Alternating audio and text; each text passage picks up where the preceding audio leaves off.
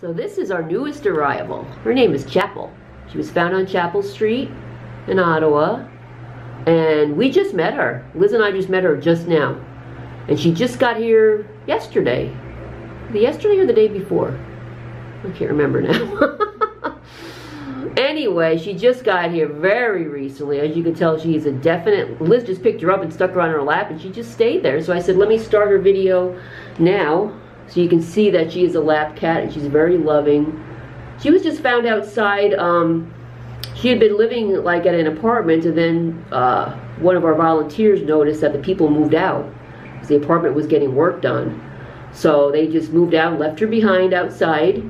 So she brought her in. So she was probably like an indoor-outdoor cat, but she will definitely be indoors all the time now. Whoever adopts her needs to keep her inside. But she is very, very friendly. She has no fear. I walked up to her cage. She was right at the front of the cage.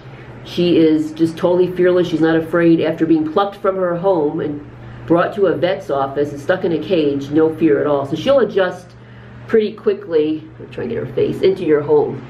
Don't know how she's with other cats yet. We don't have her loose yet because we have to see if she's been spayed yet or not.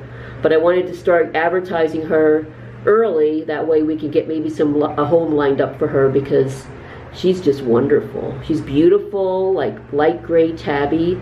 She's got a cut like her fur is a little bit lighter, like around her face. Hi. Hello.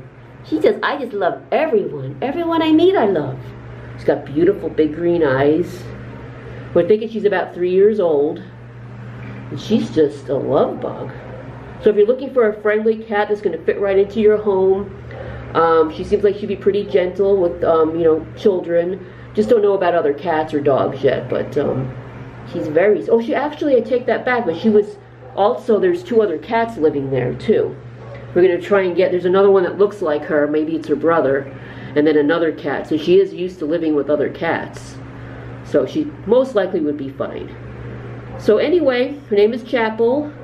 She's looking for a home with somebody that's going to keep her the rest of her life and not abandon her. And you need to come and meet her. She's just a very sweet, loving cat that would adjust very quickly into your home. Thanks for watching. Bye-bye. Aww.